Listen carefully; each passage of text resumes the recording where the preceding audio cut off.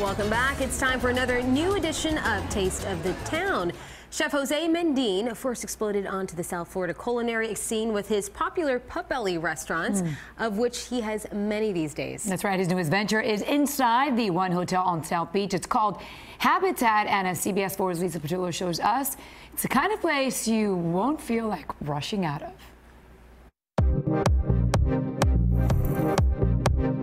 Walk inside the beautiful 200-seat eatery called Habitat at the One Hotel on South Beach, and you suddenly feel the tension melt away. With warm, soft colors and soothing greenery all around, the space is an inviting respite from the daily grind.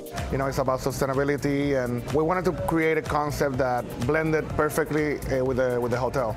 So, you know, the food is, you know, a lot of the stuff that I like to cook, a lot of bold flavors. We had an amazing wood fire grill. The space has this kind of a beach house feeling, like you're in the Hamptons. Puerto Rican-born chef Jose Mendin has come a long way since his humble beginnings.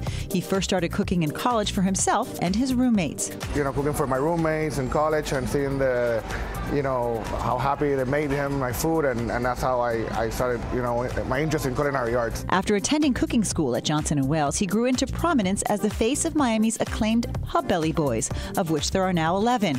And now his newest, Habitat. Oh, and this year he was named one of People magazine's sexiest chefs in America. How does that feel? Like I didn't believe it, you know, but you know, it's like kind of a honor. Yeah. My mom keeps it in her purse and shows all her friends. But other than that, you know, I don't really, you know. You don't have it like framed in your bedroom? No, it's not framed anywhere. I'm gonna make a watermelon aguachile. This year, Chef Jose will be back participating in the annual Taste of the Nation No Kid Hungry event held at the Ice Palace April 27th, featuring 60 South Florida chefs cooking up culinary creations to stop childhood hunger. Chef will feature his fan favorite hamachi aguachile, made with watermelon, guajillo, radishes, and cilantro. It's citrusy, spicy, you know.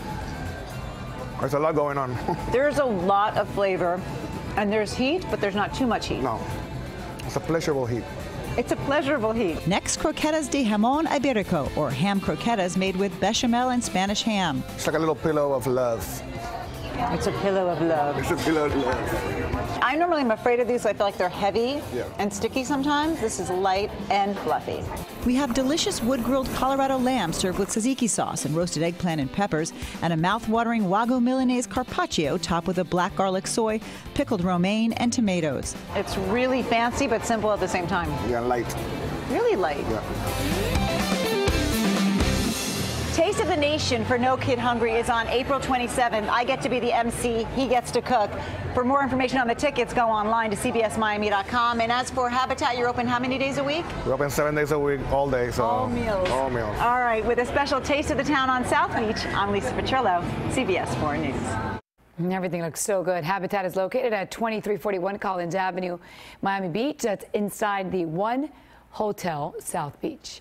And if you're hungry for more Taste of the Town, check out Lisa's Digital Bites. Find our exclusive web series in the entertainment section of cbsmiami.com.